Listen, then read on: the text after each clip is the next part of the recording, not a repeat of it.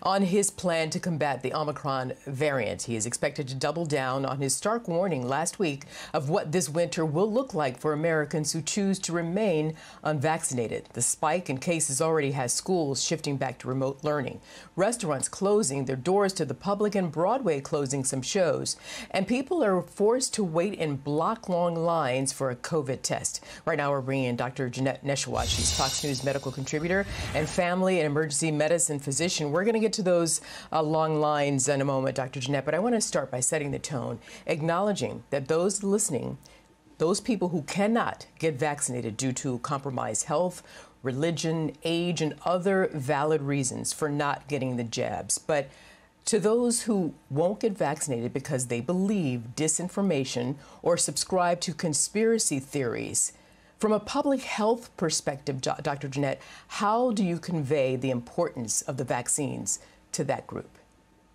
Well, I would just remind everyone that everyone that is passing away in the past 6 months, we've had over 160,000 deaths, and they have been largely in part in those populations who are unvaccinated. So that's really important. And I would also want to remind everyone that the vaccines, they work. They're safe. Majority of my patients testing positive have not had the booster. And even if they've had 2 shots, Arthel, their symptoms are very mild. And some of them have no symptoms at all and just came in for testing because they have to travel or they just want to take that extra precaution. So the vaccines work. It's what's going to keep you out of the hospital, and it's what's going to prevent severe complications and death for most of us.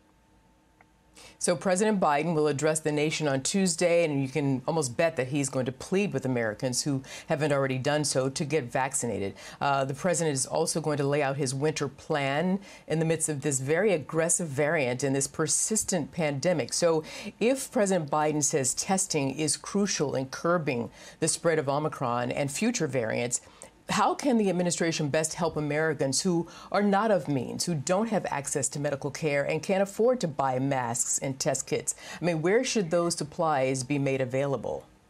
Yeah, and that's a great question. One of the biggest issues that we're dealing with right now is testing. And we're 2 years into this pandemic, and part of Biden's plan is to have military medical teams deployed, like we see in Michigan right now. They're undergoing a crisis. Also, to have millions and millions of masks issued throughout the country. And then they're going to give out 500,000, 500,000 home tests. That's fantastic, Arthel, but it's nowhere near enough. And I'm actually quite disappointed. We have over 300 million Americans in this country, and 500,000 isn't really going to do much. Of course, anything is better than nothing, but being this far along, we need to have more testing available, and it should be free, and it should be easy access. We shouldn't have people waiting hours and hours to get tested. So that's something that we need to ramp up right now, not in 2 weeks or 3 weeks, because right now is where we're seeing the spikes and the surges in places like Rhode Island and Michigan and Minnesota and here in New York City. Mm-hmm. And given the closures and shifting to remote learning that we're already seeing, I mean, how should balance factor in for the sake of public health, both medical and mental?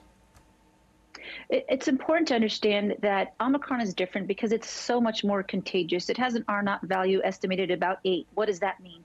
That it means one infected person can spread to up to 8 or 9 other people. So knowing that information, it's important that we all understand whether you're vaccinated or unvaccinated, we're all at risk of picking it up. It's just a matter of who's going to have severe complications, who's going to have no symptoms at all. So we can all celebrate the holidays safely. And if you haven't had a chance to get a booster, at least go and get tested. Wear your mask in public. Take those common sense measures to protect one another, to protect yourself.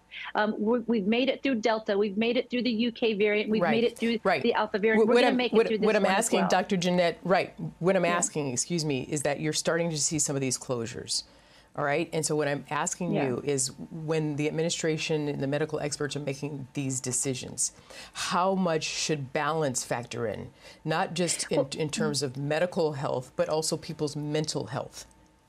Sure, that's a good question. But Arthel, it's the university that's closing down, not the White House instructing them to close down. It's the Broadway shows when their full cast has come into contact with COVID and they're sick and exposed. they are shutting down. But school closures, universities, sports shut down. Yes, we do have to find that balance of not damaging the economy, but also keeping into account mental anxiety and depression. But we have to make sure that you're not sick if you're going out into the public. If you've been exposed, if you have symptoms, you have to stay home. So we just do the best we can with the resources we have. Wear your mask, get tested, only, close down, for example, a Broadway show or cancel a game if all the members or all the cast members or the players are sick and you just don't have enough people to participate. But other than that, we shouldn't have shutdowns and lockdowns. We need to just do what we can to protect ourselves, which includes masks, vaccines, and testing, and move on with our lives. We can't continue shutdowns unless we see in your specific community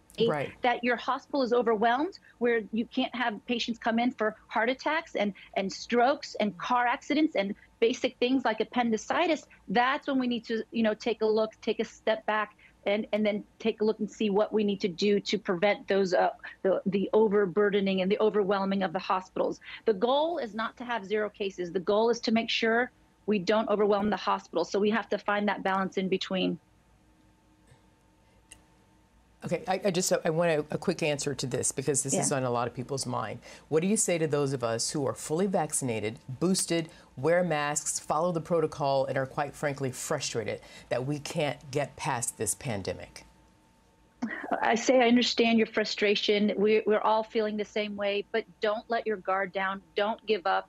This may be it. Omicron may be the last major variant we deal with. We may come to find that, it's more contagious, but not more severe. And if we just get your routine vaccines, do the best you can. Know that if you are vaccinated, you're going to most likely be okay. And then just move on from there. We can't predict the future, but I do think we're at a point now where we have all the tools and resources to get past through this.